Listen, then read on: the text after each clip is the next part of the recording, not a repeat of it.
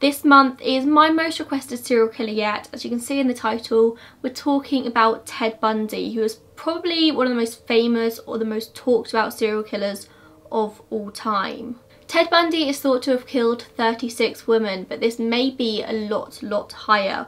Authorities have never been 100% sure exactly how many people he killed. We don't even think Ted knew exactly how many people he killed. He would play games with the authorities, sometimes saying that 36 was the correct number, sometimes saying that if you add one extra digit on that, you might be closer. We don't even think he knew. Ted Bundy was a striking contrast to the usual serial killer stereotype of the time. He wasn't a loner who would hide away in dark rooms. He was charming, good looking, charismatic. He got on well with everyone. He had friends. People liked him. He fitted in. And he was the perfect predator. He was born Robert Theodore Cowell on November 24th, 1946 at the Elizabeth Lund Unwed Home for Mothers in Burlington, Vermont, to his mother, Eleanor Louise Cowell, or she was mostly known to people as just Louise. Louise had been sent to the home for unwed mothers by her parents, Samuel and Eleanor Cowell, because she was unwed and she was pregnant. They were ashamed of her, so they sent her off. When she returns after 3 months, her parents take Ted and raise him as their own, and he grew up believing that his mother was his older sister. He didn't find out his true parentage for many years. His aunt slash sister one day recalled that she was having a nap and she woke up after this nap to find herself surrounded by knives. A 3-year-old little Ted stood next to her smiling. People love to tell this story because obviously it shows that he had these murderous tendencies from a young age. Maybe he did, or maybe he was just being a toddler. There's been many rumours over the years as to who Ted's real father is, and the most prevalent rumour of all these is that his father is actually his grandfather, Louise's dad Samuel, who reportedly raped her. It's worth saying that there isn't much basis in this rumour. It is literally just a very strong rumour that's gone throughout the years, and Louise always said that the father was just this random guy. On Ted's birth certificate it actually says that his father was an Air Force veteran called Lloyd Marshall, but Louise changed this story many times over the years. She never got the story straight. Throughout his life, Ted actually spoke pretty warmly about his grandparents, particularly his grandfather. His grandmother Eleanor was a shy, timid woman. She had depression and agoraphobia. She rarely left the house. But his grandfather Samuel was a violent and abusive man, but Ted said that he very much respected his grandfather and clung on to him as a child. But other family members, other people who knew him, said that Samuel was a tyrannical bully. He was a racist, he would regularly beat up his wife, he would physically abuse the neighbourhood animals. This just wasn't a good guy, and he was said to have mental issues himself, apparently just talking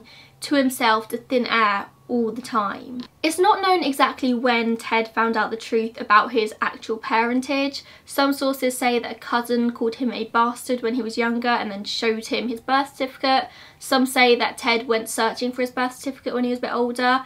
True crime writer Anne Rule, who actually knew Ted personally, said that he didn't find out about his true parentage until 1969, when he would have been in his early 20s. Apparently he went hunting for his original birth records in Vermont and obviously found out that Louise was his mother. He had a lot of deep-rooted issues about his parentage. It was a huge source of shame for him. He would refer to himself as illegitimate, as a bastard, and he really resented his mother hugely for never ever telling him. And he would go on to blame his mother for his killing spree, saying that the reason he did all this is because she never told him the truth. But I fail to see how he's quite putting that together here. In 1951, when Ted was actually 4 years old, Louise packs up and moves to Tacoma, Washington to live with her cousins. And she takes Ted with her. Now this is a bit strange to me because she moved away with Ted, but she still didn't tell him that she was his mother. So she must have taken him away and raised him, still saying to him that, hey, I'm your older sister, I'm not your mother. Maybe it was a deep-rooted shame within her, or maybe her parents had some kind of control over her. But I do find it quite strange that even though she moved him to the other side of the country, she still didn't tell him that she was his mother. Whilst in Washington, Louise meets a man called Johnny Bundy and she marries him. They go on to have 4 more children, and Johnny actually adopts Ted, and so his name becomes Ted Bundy.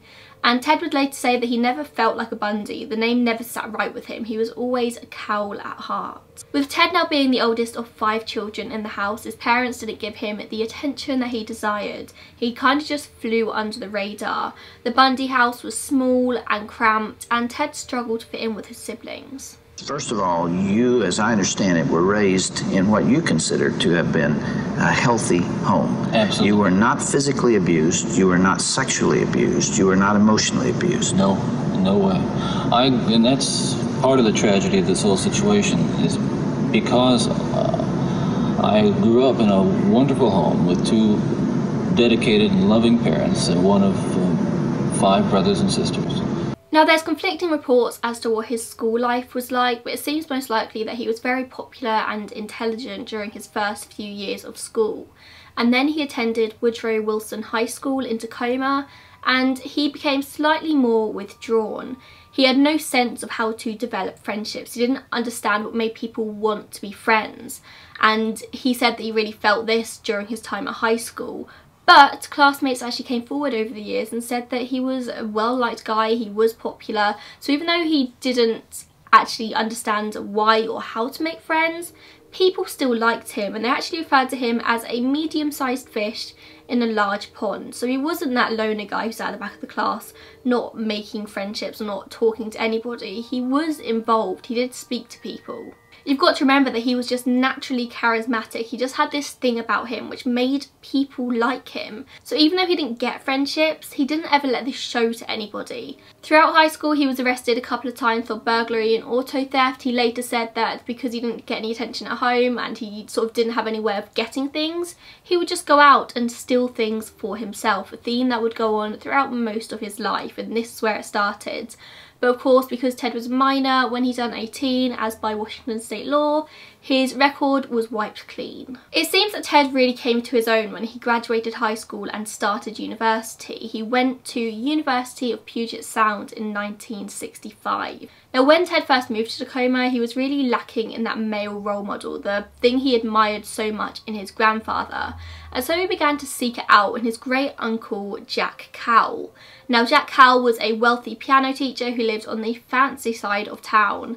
And Ted wanted to be just like his uncle, and his uncle was a teacher at the University of Puget Sound, and so that's where Ted wanted to go. Now, it's worth putting in here that on the 31st of August 1961, there was actually an 8-year-old student of Jack Cowell's who went missing, Anne Marie Burr. She lived just blocks away from Jack, and she went missing in the middle of the night. She was 8 years old. Her mother said that she locked the door before they went to sleep, and in the morning she came down and the door was unlocked and there was a small male footprint outside the front of the door, and Anne-Marie was gone.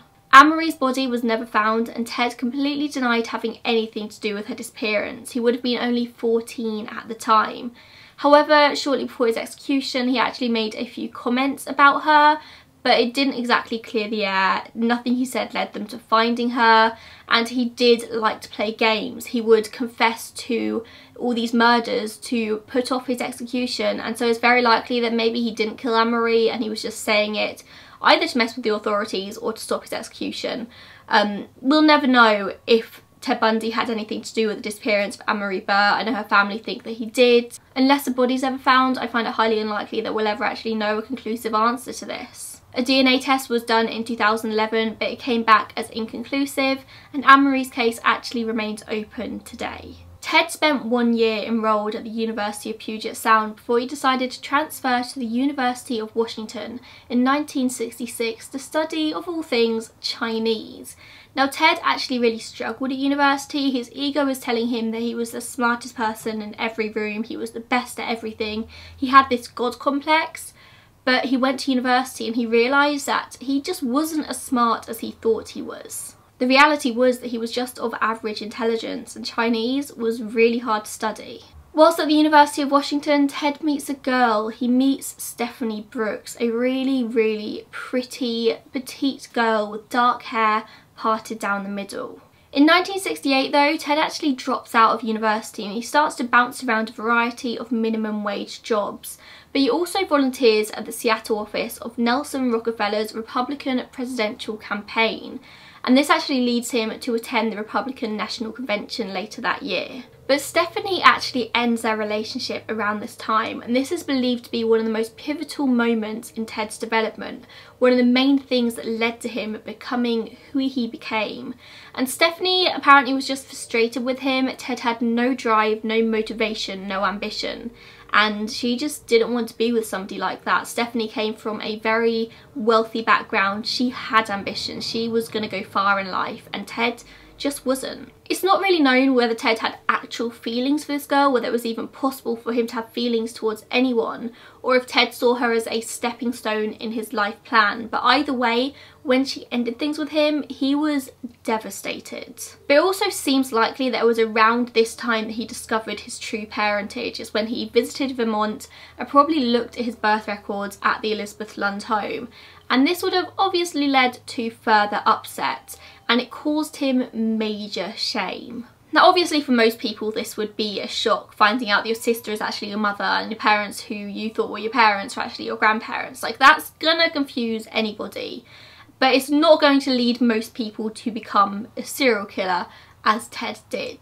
Ted was openly devastated by Stephanie ending their relationship, but it leads to a complete change in his demeanour, a complete change in who he was. He became more focused and more ambitious, and he probably put in an effort to become more ambitious just to prove Stephanie wrong here.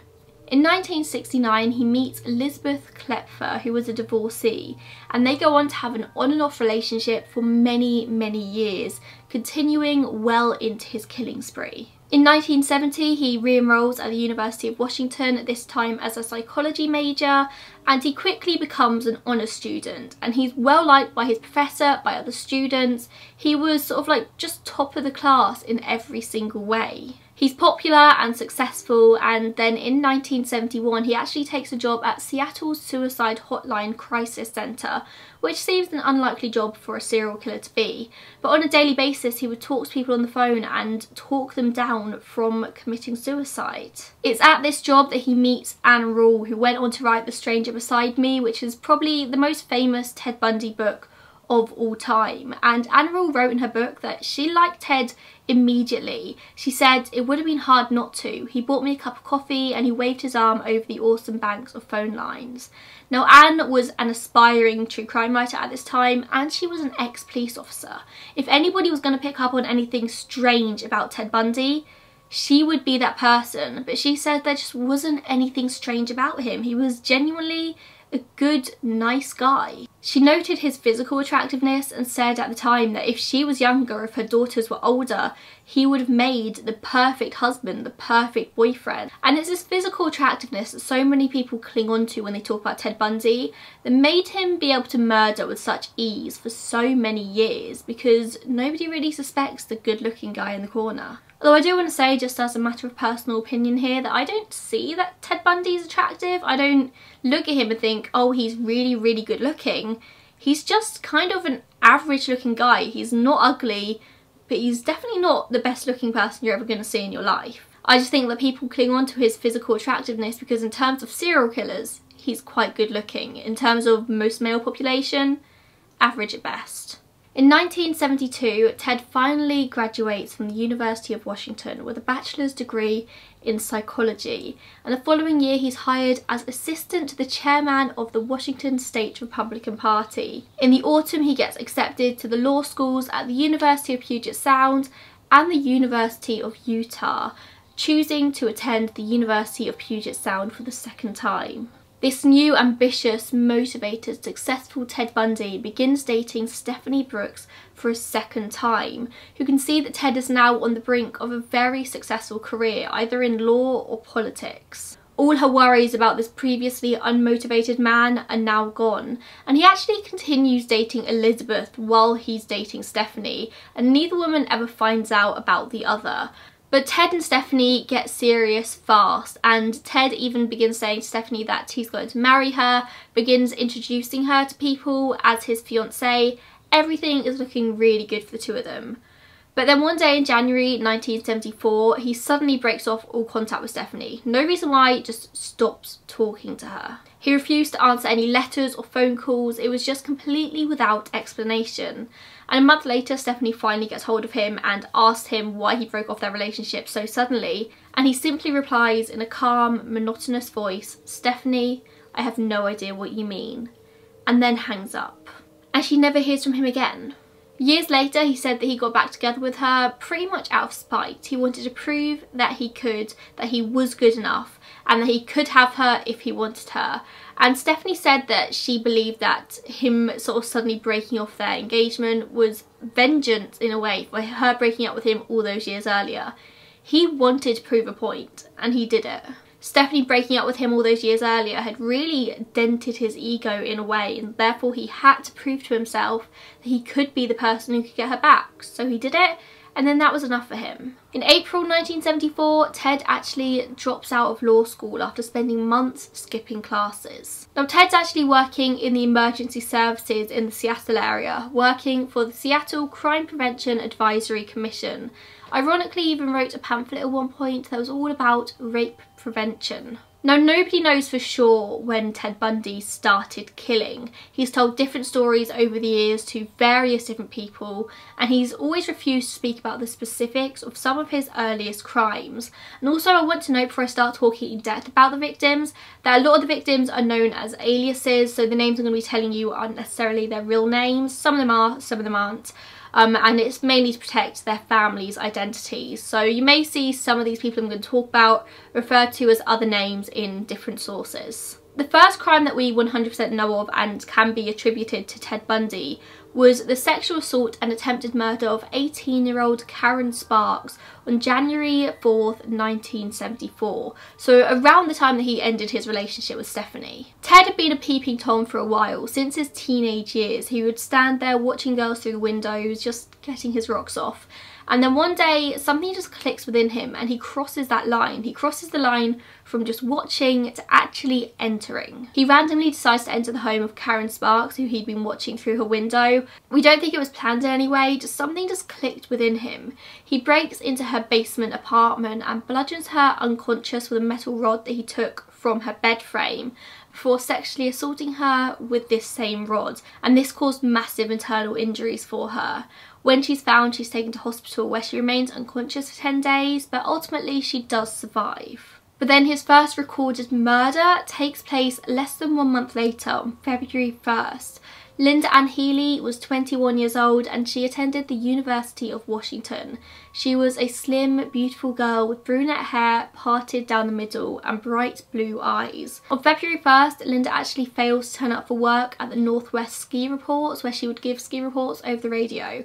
Now, she was a very responsible employee. She would always turn up on time, so it was very concerning when she wasn't there. And then she also failed to turn up for dinner with her parents that evening, and that's when they knew for sure that something was wrong. Her parents called the police, who immediately go to Linda's home to investigate, and she shared her home with housemates. The police enter Linda's bedroom and find it covered in blood. It was quite obvious that something bad had happened here.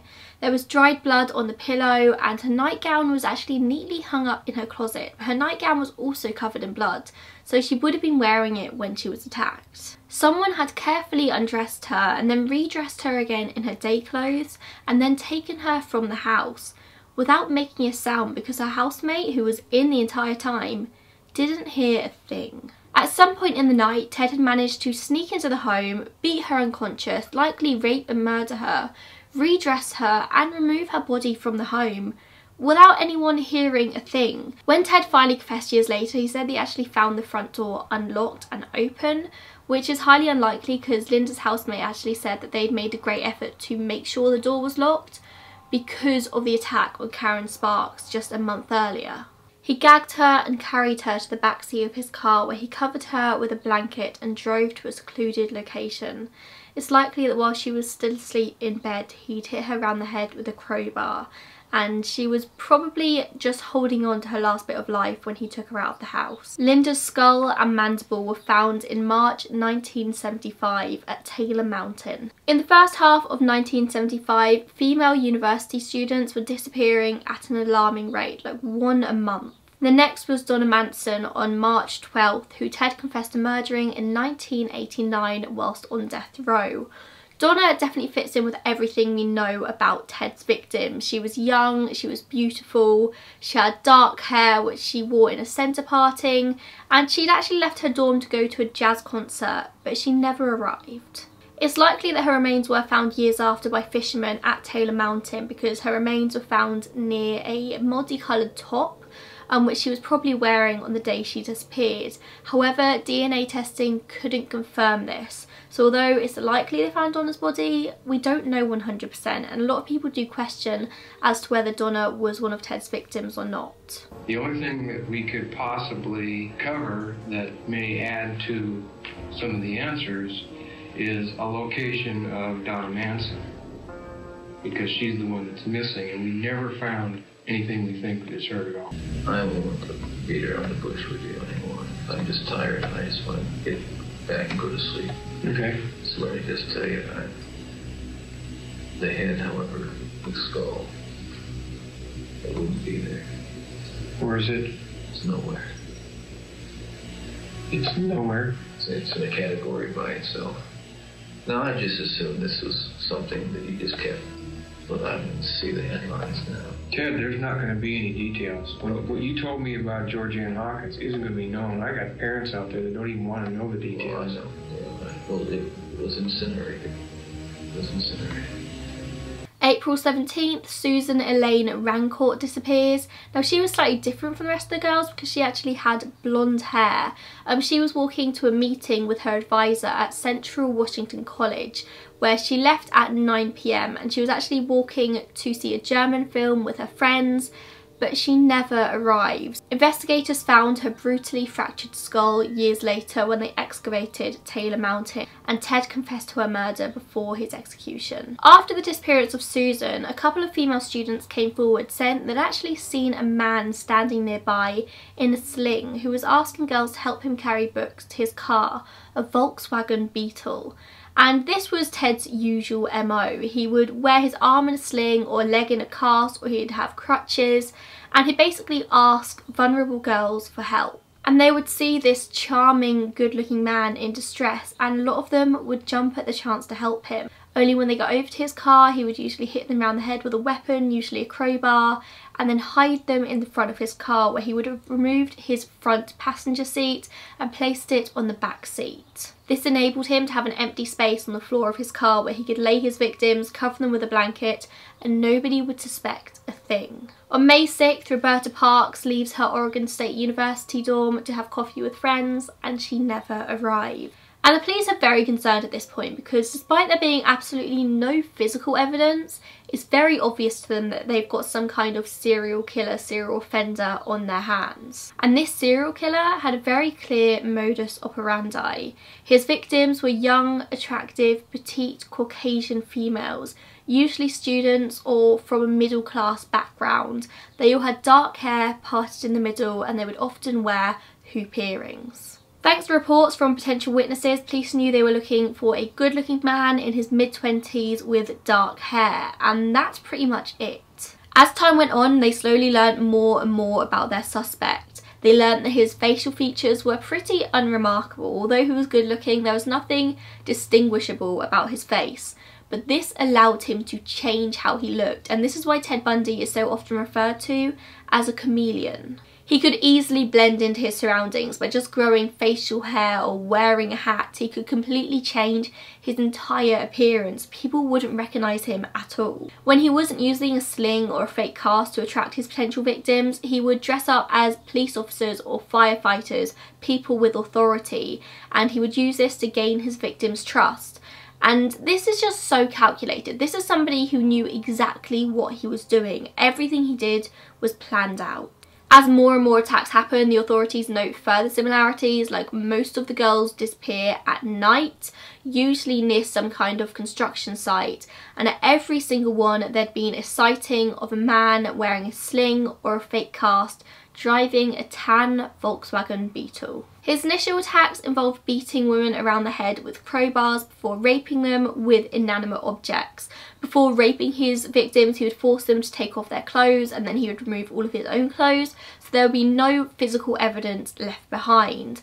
He would then take the clothes and burn them, although in one case he actually put the clothes in a charity bin, which is a little bit strange. Some of his later victims would die by strangulation. He would decapitate them and keep their skulls sometimes in his home for a little while before disposing of them in the mountains. Occasionally he would change how he murdered. There was one girl that he actually drowned in a bathtub. Most of the time he would bludgeon them to death, sometimes strangle, sometimes drowning. He didn't have one clear method of killing. You think Ted Bundy is as creepy as he can possibly get at this point? Well, think again. A lot of the times after he dumped the victims' bodies, he would go back weeks later just to lie with them, engage in necrophilia. Sometimes he would go and wash their hair, paint their nails and apply makeup to their faces. It seemed he was making them up to his standards. He was putting them in the clothes and the makeup that he wanted them to wear, but they couldn't fight back, they couldn't assert themselves. He had ultimate control.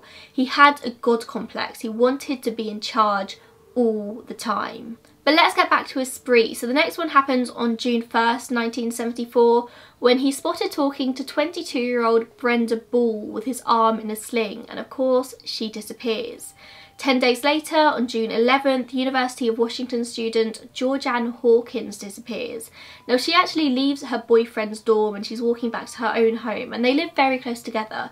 Literally the walk back is down one brightly lit alleyway.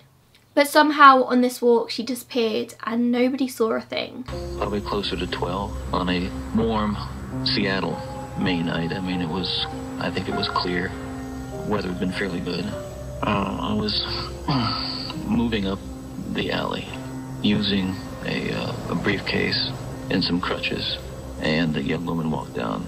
I saw her round the north end of the block into the alley and stop for a moment and then keep on walking down the alley toward me. And about halfway down the block, I encountered her and asked her to help me carry the briefcase, which she did, and we walked back up the alley. Across the street, turned right on the sidewalk in front of, I think, the fraternity house on the corner there. Midway in the block, there used to be a parking lot there, dirt surface, no lights, and my car was parked there. 3 homicide detectives and a criminalist combed this alleyway for any sign, any clue, and they found absolutely nothing. Now witnesses did come forward saying that earlier in the day they'd seen a man on crutches in the alley and he was struggling to carry a briefcase. Apparently he'd asked another woman to help him carry the case, but she'd refused. Around this point he meets Carol Ann Boone, who would go on to play a major part in his story, so make sure you remember that name. I'm unsure if he started dating Carol at this point or if they just knew each other, but he was actually still seeing Elizabeth at this time. Ted's murders in the Washington area would culminate on July 14th, 1974, with what are often referred to as the Lake Sammamish murders. On any warm summer's day, hundreds of people would flock to Lake Sammamish, where they would have picnics, play in the water, just spend time with friends. And on that day, Ted Bundy chooses it as his hunting spot. He wore a white tennis outfit with a cast around his arm, and he walked around introducing himself to people as Ted. He approached many young women that day, who most of them said he actually put on some kind of accent, maybe Canadian, maybe a poor English accent. They said that he was charming and kind, and he was asking for help to unhook his boat from his car.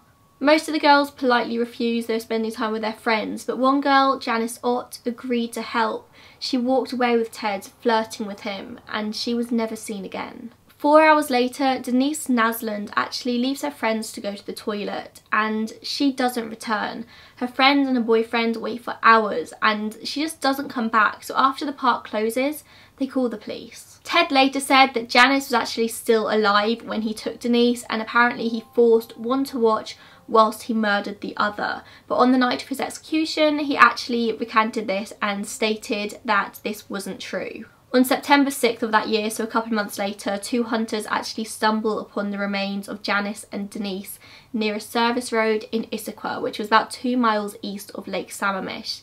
As authorities combed the area, they also found the remains of Georgianne Hawkins. In August 1974, Ted actually receives a second acceptance from the University of Utah Law School, and so he moves to Salt Lake City, and his murderous tendencies move with him. He would later say that whilst at the University of Utah, he was discovered to learn that other students had something he didn't. They had a greater intellectual capacity, and Ted just wasn't up to the cut. And I'm sure this angered him greatly. A new string of murders would begin the month after Ted moved to Utah. He raped and strangled a still unidentified hitchhiker in Idaho on September 2nd, and then on October 2nd he kidnapped 16-year-old Nancy Wilcox. Now Ted said this one was slightly different because he actually only intended to rape and release her in an attempt to de-escalate his pathological urges, but apparently he accidentally strangled her in the process, and her remains have never been found. 2 weeks later, on October 17th, the 17-year-old daughter of the police chief, Melissa Smith, disappears after leaving a pizza parlour where she'd had dinner with her friends. Now it's likely that she actually got to about 100 foot away from her home when Ted took her, and her naked body was found in the mountains 9 days later. She had actually been beaten around the head with a crowbar, and her body was battered. She'd been strangled with a nylon stocking, raped and sodomized. Her post-mortem stated that she was actually probably still alive in the mountains for up to a week after she was put there. She just wasn't strong enough to go and look for help. October 31st, 17-year-old Lauren Aim disappears just after midnight. Her body is found in American Fork Canyon on Thanksgiving. She had been abused and murdered in the same way as Melissa. And years later, Ted would actually say that he would go back and shampoo their hair, and he'd apply makeup on them, and he'd just lie with them for hours. And then comes the beginning stages of Ted Bundy's downfall. So on the afternoon of November 8th, he actually approaches 18-year-old Carol DeRonch at Fashion Place Mall in Murray. He introduces himself to her as Officer Roseland from the Murray Police, and says that somebody's tried to break into her car and she needs to come down to the station to file a formal complaint. Now she's unsure at first, but Ted keeps convincing her, and eventually she's like, okay. So he puts Carol in his car and they drive away. Only Carol soon realises that they're not driving towards the police station. As soon as she says this, he grabs her shoulder and attempts to put handcuffs on her, as he did with all of his victims. Only in the struggle, he actually puts both cuffs on the same wrist, meaning that Carol is free to open the door and escape. She immediately goes to the police and tells them what's happened. Now later that night, another girl goes missing, 17-year-old Deborah Kent. Now she was actually at a theatre production at her school, and the school's drama teacher and another witness would later say that they'd seen a man sort of prowling around outside the school and at the back of the auditorium. This man had asked the drama teacher to come out into the car park to identify a car that was there. And Deborah just disappeared that night, and she was never found. When authorities went to investigate, they actually found a key outside the doors to the auditorium, and this key just happened to be the same key that would unlock the handcuffs on Carol DeRonch's wrist. Around this time, Elizabeth Klepfer, Ted's on and off girlfriend, actually contacts the police for the second time, telling them that she has suspicions about her boyfriend, Ted Bundy. For the majority of his murders in Washington, Ted and Elizabeth actually lived together, and she'd begun to put two and two together. His behaviour was just very odd. He was psychologically abusive, always convinced that Elizabeth was cheating on him. Sometimes she'd wake up in the night and Ted would be examining her body with a flashlight to look for signs of cheating. Elizabeth knew that he was acting strangely, but didn't know what this meant, didn't know what was actually going on, because your first thought isn't serial killer. But Elizabeth started to notice small things, weird things he owned, things that she was pretty sure he wasn't buying, so she thought that he was stealing things. She slowly started to realise that Ted was never home on the nights that these girls were disappearing. He would be out all night and then he'd come home and sleep all day. The first time she reported him was actually when they were still living together in Washington, but detectives were receiving up to 200 tips every single day, and so Elizabeth's tip just kind of got swept under the carpet. They thought it was highly unlikely that a clean-cut student with no criminal record could be the one committing these murders. Around this time as well though, Anne Rule also reported him to the police because she recognised him from a drawing that had been done of the suspect, but again, it just got brushed away. Elizabeth calls the police again when she notices reports of girls going missing again around Salt Lake City, and she knows that it's too much of a coincidence. Luckily this time the police take it a bit more seriously. Ever since the murders at Lake Sammamish, they know that the man they're looking for is likely called Ted. And so when Elizabeth calls up and says like, my boyfriend Ted Bundy, they think, oh okay, maybe we're onto something here. A detective from the Major Crime Unit actually interviews Elizabeth very in detail, and Ted is quickly rising on their list of suspects. However, they call in a witness from Lake Sammamish and they fail to identify him in a lineup. But in December, Elizabeth calls again. She's not letting it go, and although Ted is on their list of suspects, she knows they need to do something more, but they can't link him to anything. But despite all this, the fact that Elizabeth pretty much knew that Ted was the one committing these murders, she stays with him, and I don't know if it was a self-confidence thing with her, or if she just wanted to keep tabs on him. If she was in a relationship with him, then she could keep an eye on what he was doing.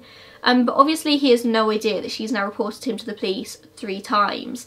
In January 1975, he comes to visit her in Seattle, and then she makes plans to actually come visit him later that year in around August time. Ted goes to visit her again in Seattle around early June, and the two actually discuss getting married. But Ted would use this as a way to control her. He would sort of dangle marriage in front of her face and then rip it away. But of course this entire time Elizabeth doesn't know, but Ted's actually seeing other people.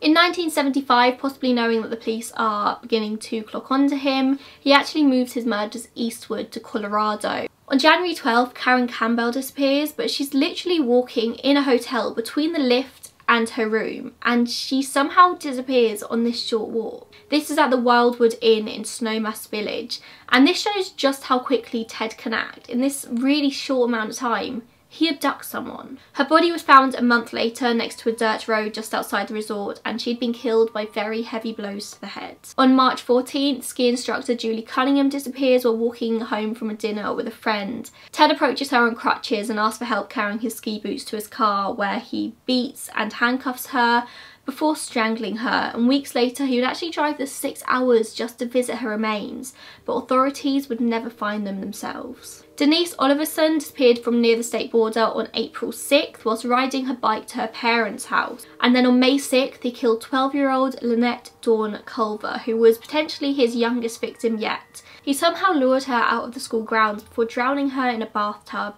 and then sexually assaulting her in his hotel room. He disposed of her body in a river, but her body has never been found. It's worth saying though that the authorities aren't entirely convinced that he killed Lynette. He confessed to it, but they never found a body, and they just don't think it matches his usual MO. June 28th, Susan Curtis disappears from Brigham Young University campus, which would later actually become his very last confession. He confessed to this just moments before he died. Whilst these murders are happening around Utah and Colorado, Oregon and Washington are still trying to figure out the murders that happened there. They compile a database, which whilst is very much the norm today, back in the 1970s, this was huge. This was brand new technology. They had to use the King County payroll computer, the only computer available to them in the area, and they inputted all these different lists that they'd complied. These lists were things like people with the first name Ted, people who owned a Volkswagen Beetle, people who were the right age, known sex offenders, all of these different lists. They inputted them and waited for the computer to figure out common names in the lists. 26 different names turned up on 4 separate lists, and Ted Bundy was one of these names. And whilst this was going on, detectives were also manually compiling a list of the 100 best suspects, and Ted was on that one too. Washington were getting really close. I mean, if they'd just listened to Elizabeth's call anyway, they would have had it, but they were still working it out. But at the same time, on August 16th, 1975, Ted Bundy is finally arrested. He's in Granger, which is a Salt Lake City suburb, when an officer actually spots him just cruising around the neighbourhood, and the officer knows that this is really weird. And then after spotting the patrol car, Ted Bundy makes a mistake and he speeds off at full speed, and he turns his car lights off, and the officer's obviously like, well, he's up to something no good because he's just seen the police car and he's off. So the police officer follows him. He pulls him over as part of a routine traffic stop and notices that the front passenger seat is actually on the back seat, which is weird. This officer then searches the car and finds a ski mask, a second mask made from pantyhose, a crowbar, handcuffs, bin bags, a coil of rope, an ice pick, and other burglary items. Now at this point I don't know if the officer knew he had a murderer, but he knew he had somebody who was up to no good. But Ted argued. Ted was like, it's not illegal to own any of these items, they're just things. He says that the ski mask he used for skiing and the handcuffs he'd found just behind a dumpster and the rest were just standard everyday items. He tries to talk himself out of it, but of course the officer's not having any of it, and he actually arrests him on suspicion of burglary. Police compared the items found in Ted's car to the items that Carol Durant described seeing in her abductor's car, and they were pretty much the same. The handcuffs were the same style that Carol's abductor used. It was just too much of a coincidence, so authorities searched Ted's apartment. In his apartment, they find a guide to Colorado ski resorts marking the Wildwood Inn. They find a brochure advertising the high school play that Deborah Kemp was in. Things were looking bad. Ted actually said that the searchers missed a collection of Polaroid photos which showed all of his victims' dead bodies. If they'd found these, the game would have been up. But they didn't. Ted said that as soon as he got back from the police station, he burnt these photos. The authorities didn't have enough to hold Ted at this point, and so they had to release him. All the evidence they had was circumstantial at best, but they placed him under 24-hour surveillance. And Detective Jerry Thompson, who was on the case, immediately flies to Seattle to interview Elizabeth, who tells them everything strange he's picked up on over the years. Finally, the police have got something. In September, Ted actually sells his car, his Volkswagen Beetle, to a teenager, but the police obviously seize it and impound it. And the FBI technicians start to dismantle and search. And they actually find hairs. They find hairs from Karen Campbell, Melissa Smith, and Carol Durant. On October 2nd, Carol's called into the police station and she's asked to pick her attacker out of a lineup. She immediately picks Ted Bundy, and the police charge him with attempted kidnapping. In the same lineup, they had a witness from the high school identify him as well, and they felt confident that they had this man responsible. They had the man responsible for all of the murders. But they didn't have enough yet to charge him with murder, but they did charge him with aggravated kidnapping and attempted criminal assault on Carol Durant.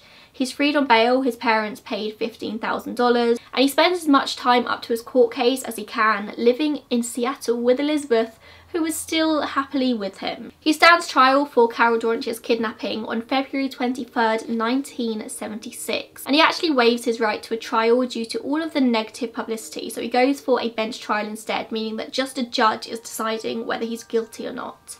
On March 1st, the judge actually finds him guilty of kidnapping and assault, and in June he's sentenced to a minimum of 1 to a maximum of 10 years in jail. In October, he's found hiding in the Utah State Prison yard with an escape kit and is sent to solitary confinement for several weeks. Now, the Colorado authorities weren't satisfied with the outcome of his trial. They believed they had enough to charge him with the murder of Karen Campbell, so they officially filed charges on 22nd of October 1976, and he's transferred to Glenwood Springs in Colorado in April 1977 for the trial. Now at this trial, Ted actually elects to serve as his own attorney. Imagine that level of arrogance, thinking because you did a couple of terms at law school, you could serve as your own attorney in a murder trial. That's just a small peek into the madness of Ted Bundy's mind, I think. But because of the fact that he was acting as his own lawyer, he was excused from the judge from wearing leg shackles and handcuffs, and he was also free to visit the law library to research his case. On June 7th, he's at the courthouse law library where he's concealed from the guard's view, hidden behind a bookcase. He opens up a window and jumps from the second story, spraining his ankle as he lands. He strips off his outer layer of clothing and he just begins to walk. Police noticed he was gone almost immediately and set up cordons and roadblocks all around Aspen, but it was already too late. Ted was walking towards the mountains. As he reached the top of the mountain, he breaks into a hunting lodge and he steals food and warm clothes and a rifle. He then wanders aimlessly throughout the mountains for the next few days, where he's breaking into tents and things for food. Eventually, he wanders back into Aspen. Now, I don't know whether this was intentional, if he wanted to go back to Aspen, or he just got disorientated in the mountains for so many days. But he steals a car and attempts to drive out. Only he drives towards the police checks, the roadblocks, and immediately does a U-turn and speeds away. And the police are like, well, that's our guy, the guy who doesn't want to go through the road checks. And so they chase him and arrest him. Inside the car, they find maps of the mountains, which suggest that Ted hadn't just spontaneously done this. He had planned this out. So Ted goes back to jail, and what you might not expect to hear is that the state's case against him was actually unravelling. It wasn't going the way they wanted it to go, and it was really, really weak.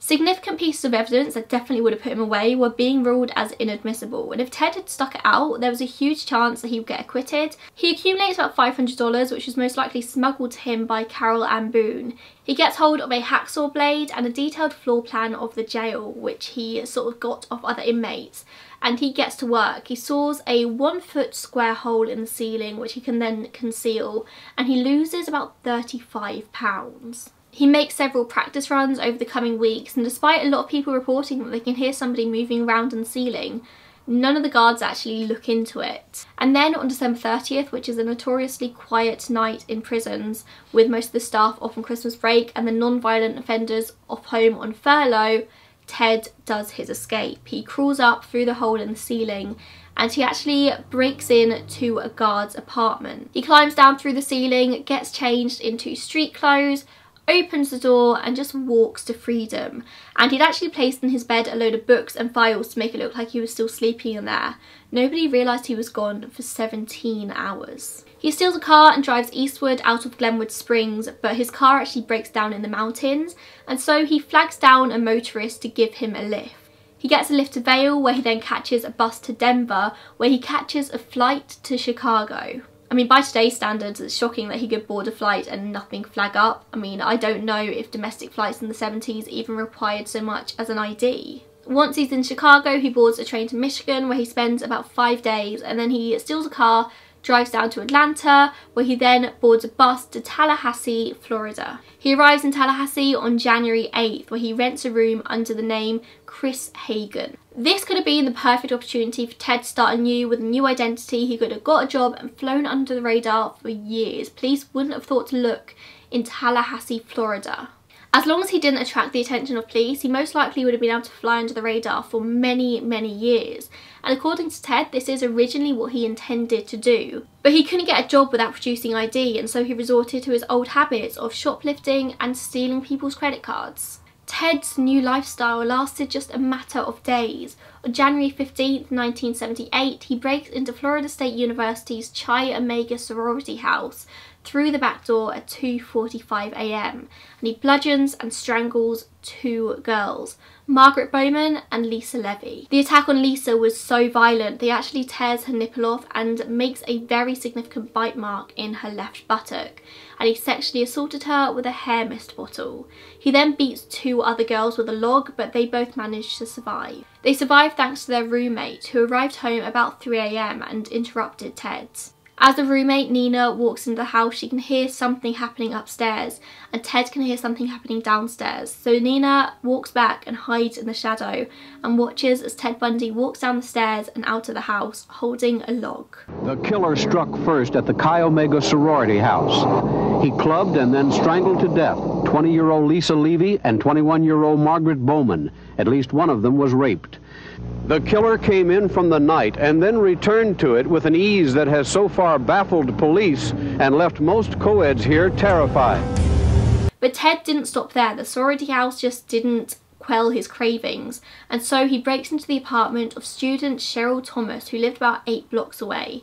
He dislocates her shoulder and fractures her skull and jaw in multiple places. She survived, but it ended her dance career. It's then a few weeks before his next attack. He steals a Florida State University van and drives 150 miles away to Jacksonville, where he approaches a 14-year-old and introduces himself as Richard Burton from the fire department. But luckily the 14-year-old's brother actually comes over and confronts Ted Bundy, says, "What are you doing?" and Ted runs away. He then drives to Lake City, and the following morning 12-year-old Kimberly Leach goes missing. She's at school and she's called back to homeroom because she's left her purse in there, and on this short walk Ted Bundy takes her. Her body is found 7 weeks later in a shed in the Suwannee River State Park. One of the final murders that you committed, of course, was apparently little Kimberly Leach, 12 years of age. I think the public outcry is greater there because an innocent child was taken from a playground. What did you feel after that? Were there the normal emotions 3 days later? Where were you, Ted?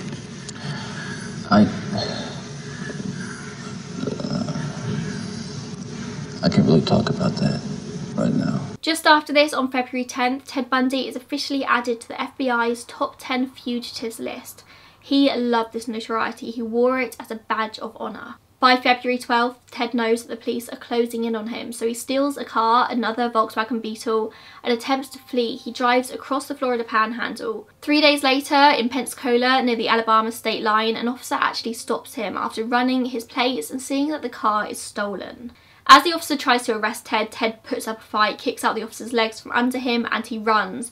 The officer fires a warning shot and then tackles Ted Bundy to the ground. He arrests him on charges of resisting arrest and assaulting a police officer. Now, in Ted's car, they actually found 3 sets of Florida State University student IDs and 21 stolen credit cards, and also a stolen TV set.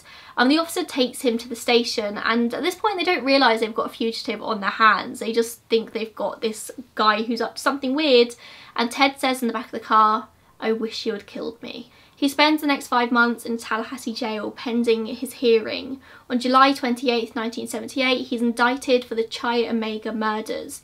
He actually tears up the indictment and screams, "That's all you're going to get, an indictment." And then 2 hours later, after pleading not guilty to these murders, he's charged with the kidnapping and murder of Kimberly Leach. In June of 1979, the Chi Omega murder trial actually had to be moved to Miami because they couldn't find an impartial jury in Tallahassee. And this trial was to be the first ever televised nationally in the USA. It was a huge case. They had reporters from over 250 different countries at the trial. And although Ted had 5 attorneys for this court case, he actually took charge of his own defence. Even in front of the entire world, in this huge murder trial, Ted still had to be in control. A plea bargain is placed on the table in which Ted was to plead guilty to the murders of Lisa Levy and Margaret Bowman and Kimberly Leach in exchange for a 75-year sentence. No death sentence. And the prosecutors were pretty happy with this because their case against Ted, again, wasn't strong. The prospects of the prosecution losing a trial were very good. And at first Ted was very happy with the deal, he was going to take it, but when it actually came up to standing in front of the whole court and saying the words guilty, he couldn't do it. He couldn't admit his guilt. The prosecution needn't have worried though, because the evidence against Ted actually turned out to be pretty indisputable. They had testimony from Nina, who saw Ted walking out of the house with the murder weapon. They had another sorority member called Connie who'd actually seen him hanging around the house earlier that evening. They had strong physical evidence informing the bite on Lisa Levy's buttocks, which perfectly matched casts made of Ted's teeth. And they also had hairs of Ted Bundy found in Cheryl Thomas's house. The jury actually deliberated for less than 7 hours before returning with a guilty verdict, and he was convicted on the 24th of July 1979 of the murders of Margaret Bowman and Lisa Levy, 3 counts of attempted murder and 2 counts of burglary. The judge imposed death sentences for both of the murder convictions, sending him to the electric chair. 6 months later, a second trial takes place in Orlando for the abduction and murder of Kimberly Leach. And again, after just 7 hours and 15 minutes of deliberation, he's found guilty again and he's given a 3rd death sentence. They had strong eyewitness evidence in this case of somebody who actually saw him leading Kimberly away from the school. Therefore, it is the sentence of this court as to count 1 of the indictment that you, Theodore Robert Bundy, be adjudicated guilty of murder in the first degree, and that you be sentenced to death for the murder of Kimberly Diane Leach. However, during the Kimberly Leach trial, Bundy actually marries Carol Ann Boone while she's on the stand. He's being questioned and she gets called up as a witness, and he says to her, "Do you want to marry me?" She says yes, and under Florida state law, that's binding because they were in the presence of a judge. Carol, do you want to marry me? Yes. And I want to marry you? Yes. And I do want to marry you. He said you did. He uses the loophole to his advantage, and so on February 9th, 1980, he's married. In October 1982, Carol Ann Boone actually gives birth to a daughter, Rose, and named Ted Bundy as the father. And there's conflicting stories as to how this came to be. Obviously, Ted Bundy wasn't allowed conjugal visits, but there were ways, and obviously they made it work. Now, Carol was very much under Ted's spell and 100% believed him when he claimed his innocence. Like 100%, not a doubt in her mind, he was innocent. And she stood as a character witness for him in court over and over and over again. But eventually, 2 years before his death, she stopped seeing him because he'd started to confess to murders and she couldn't tell herself that he was innocent anymore. She never spoke to him again, even ignoring his call on the day that he was going to die. She changed her name and her daughter's name, and she's pretty much flown under the radar ever since. Now, Carol famously wasn't the only girl under Ted's spell, of course. He had his fangirls, his groupies, who would turn up to the courtroom in droves. And these fangirls are very much still around today. If you go on the internet and search for like Ted Bundy groupies, these girls are obsessed with him. Like, they are in love with him, and it is insane to me. Some thought he was innocent, he was too good looking to kill, too charming, too charismatic. But others did actually think he was guilty, but they were obsessed with him anyway. They loved his charm. A lot of people have claimed that when Ted said he was innocent, there was just something about him that made you 100% believe it. And obviously he didn't look like a serial killer, whatever a serial killer is supposed to look like. They would dye their hair dark and they would part their hair how his victims would have their hair parted. They would wear the same type of clothes and the same type of makeup.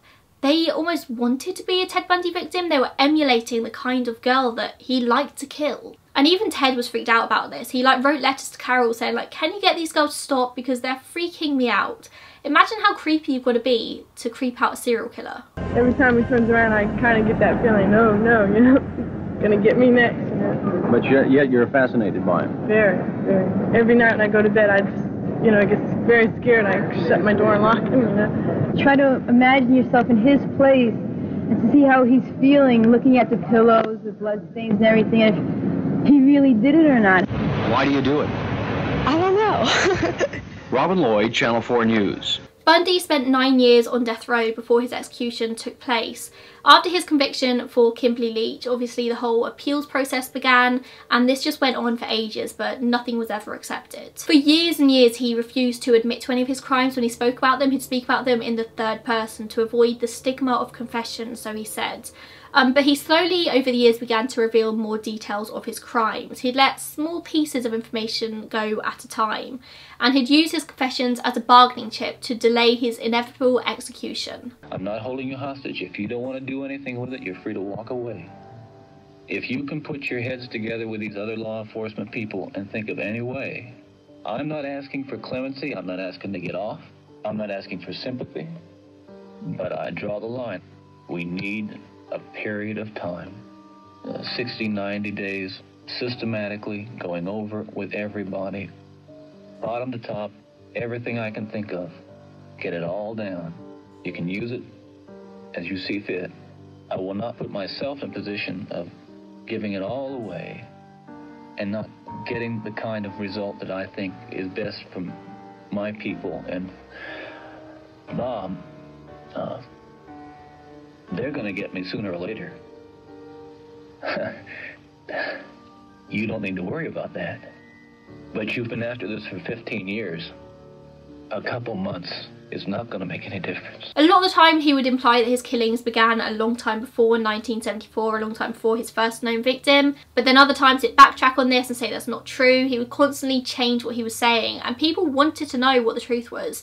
And so his execution did keep getting delayed. He spoke in interviews about how burglary was how he started out. He liked possessing things from other people. It's what he did when he was growing up, and he liked having stolen things. This same theory applies to his need for rape and murder. He liked taking things from people without their permission, even their lives.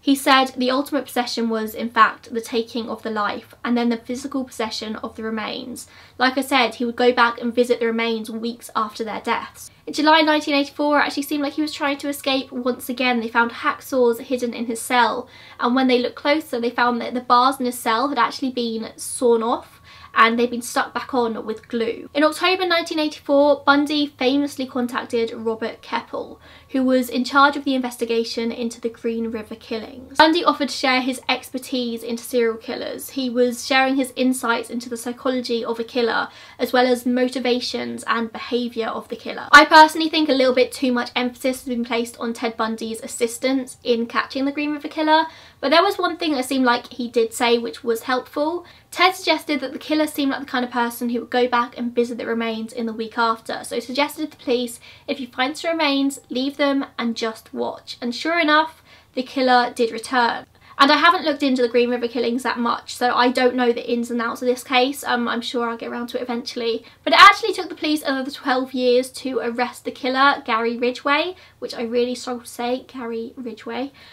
So I do think a bit too much emphasis is placed on Ted Bundy's help here, but famously he did help out Robert Keppel, and Robert Keppel wrote an entire book about it. My interest was some of your specific things about dump sites.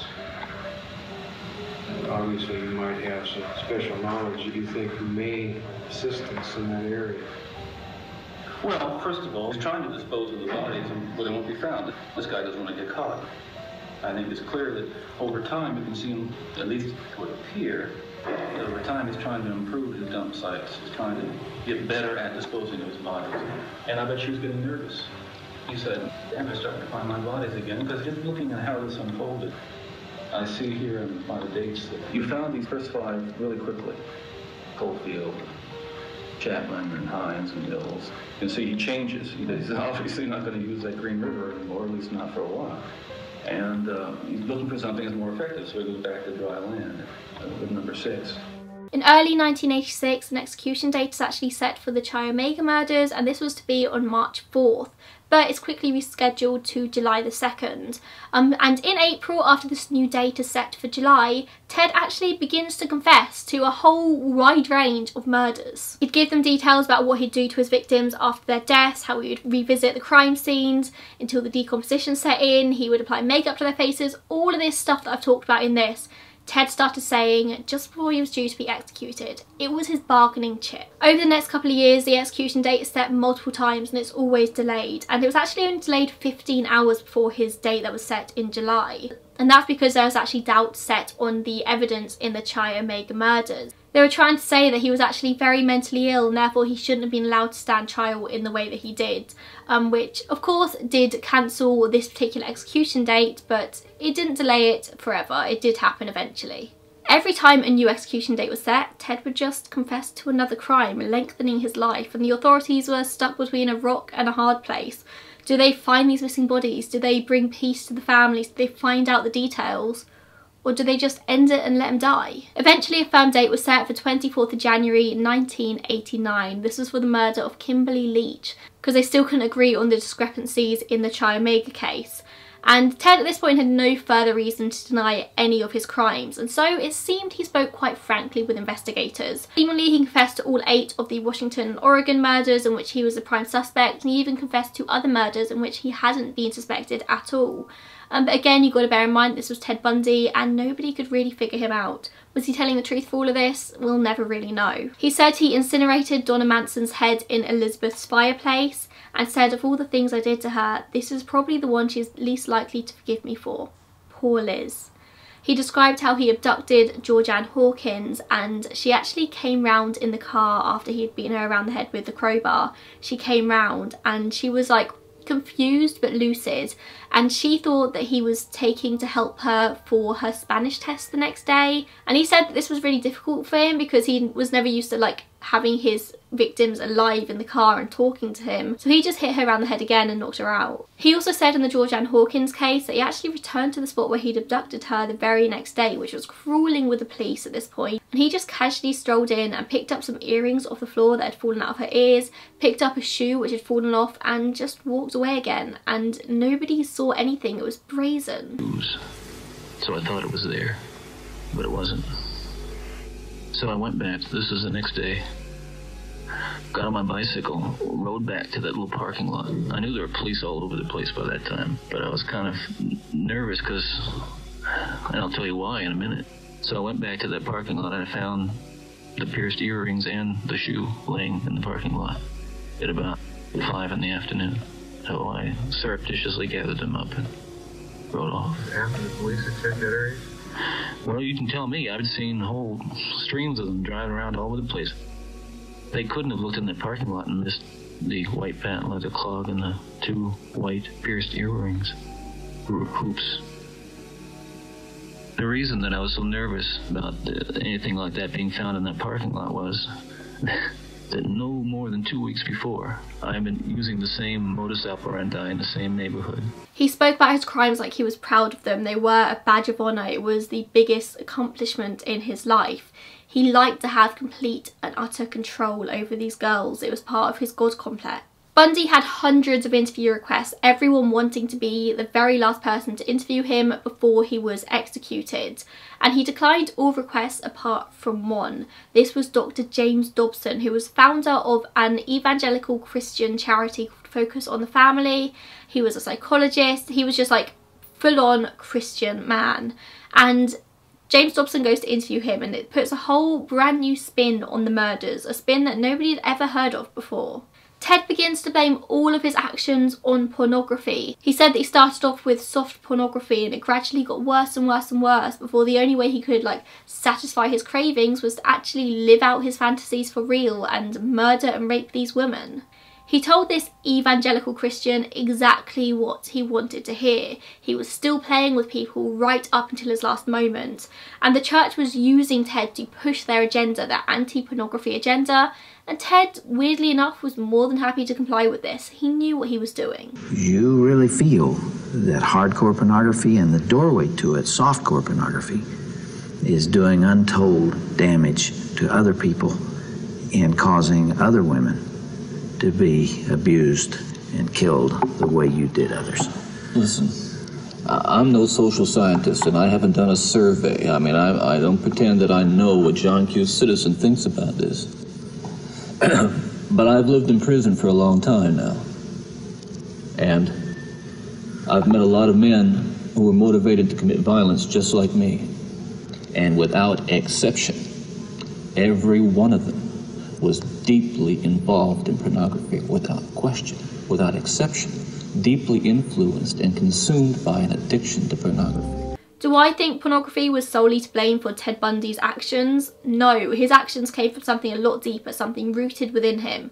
At most, pornography would have been a trigger, but this need was always in him. By placing the blame on porn, Ted is absolving himself of all personal blame for his actions. It wasn't his fault, it was porn's fault. For Ted, it was always somebody else's fault, it was never his fault. If it wasn't porn, it was his grandfather's abuse. But he always said that he respected his grandfather. It's the fact that he never knew the truth about his parentage. His mother lied to him. He didn't have a good childhood. It was always somebody else's fault. He never ever took any blame for himself. I don't think for one second he ever truly understood the consequences of what he had done. He was so self-absorbed, so arrogant that he thought the only person who mattered was him. Everyone else was simply a plaything to make his life better. He truly thought he was indestructible up until the moment that he actually died. Ted conceived of himself, as he told me, as being 99% normal and just having this little sliver where he liked to go out and bash girls over the head. Rather than being tormented by the evil, as it were, of what he had done, he was more likely to be tormented by the inability to satisfy, as frequently perhaps as he desired, the needs of that condition that dwelled within him. Bundy dies in the electric chair at 7:16 AM on January 24th, 1989 at 42 years old. People outside the prison cheered as the execution was carried out, whilst others cried. His body was cremated and his ashes were actually spread in the Cascade Mountains in Washington, around the same area where he disposed of so many of his victims' bodies. This just seems like it was Ted's last fuck you to the world. I'm going to put in my will that I'm going to be scattered where most of my victims were buried, and you can't do anything about it because it's my last and final will. Ted Bundy is such a fascinating case because he seems so different from all other serial killers. Someone so arrogant that they thought they could defend themselves at a murder trial. Someone who thought they were completely indestructible. He didn't believe that eyewitnesses were ever telling the truth in court. He didn't believe when they said they'd seen him because he thought that nobody paid attention to anybody else. He thought he was abducting girls off the streets and nobody was paying any attention to him. He genuinely believed that. And he couldn't believe it in court when everyone was coming forward saying like, no, I saw you, you were there, you were wearing a sling, you were wearing crutches, you had your leg in a cast. I think in most serial killers, or at least most of the ones I've covered in this series anyway, there's usually a clear breaking point. I mean, Eileen Wuornos was raped repeatedly as a child. John Wayne Gacy was abused by his father for years and years, always told that he wasn't good enough. You have Richard Ramirez. I mean, he didn't stand a chance when you look at his childhood. And not that that excuses any actions, but at least you can see a clear turning point. You can see something which led them to where they ended up. Ted Bundy, I failed to see that. I mean, his grandfather was abusive, but Ted Bundy said that he loved his grandfather very, very much. And yeah, maybe he didn't know who his real parents were for a long time, but a lot of people have that. A lot of people have strange, messed up families. It doesn't lead them to go on to become a serial killer. Stephanie Brooks broke up with him and broke his heart. That happens to a lot of people as well. Him and Jeffrey Dahmer are possibly the only people I've looked at so far that I would say they just had this in them from birth. Something in their brains which made them have this compulsive need to murder. Ted spoke so little about his early life, his early murders, that we don't actually know much about them. How did his violence start? How does a person break down those barriers of morality in the way that he did it? How do you separate yourself from the victim so much? He would repeatedly justify his murders. He believed that everyone was just out to get him. The night before his execution, he confessed to 30 homicides, but we'll never know the true total. It could be as high as 100, as a lot of people suspect. That's a rumour that Bundy would regularly fuel, but never actually confirm. And that is everything I have for you in this week's video, and I'd love to hear what you guys think about this. Do you think this was always in Ted Bundy? Do you think no matter what, he was always going to go on to be a murderer? Do you think there was a turning point? Do you think there was something that happened in his childhood that he never really shared? I can't wait to hear what you all think. And just before I end this really quick, I want to talk about Patreon. I have recently, as in literally today, opened up a Patreon page. I'll link it in the first line of the description down below. No pressure. If you don't want to go look, you don't have to. All of the details will be on the page. But if you would like to support me on Patreon, that would be just incredible. I love doing true crime on YouTube. I love doing these videos, but the reality is that pretty much all of my videos get demonetized immediately, and I don't know how much longer I'm going to be able to keep on doing what I'm doing without having a little support. I'm taking the plunge. I'm just going to do it. If you do want to support me, then that will be down below, and thank you so much.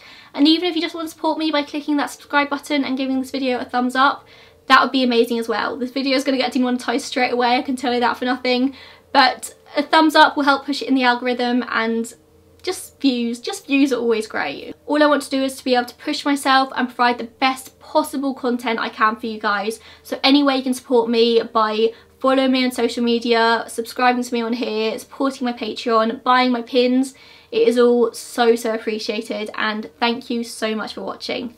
Bye guys.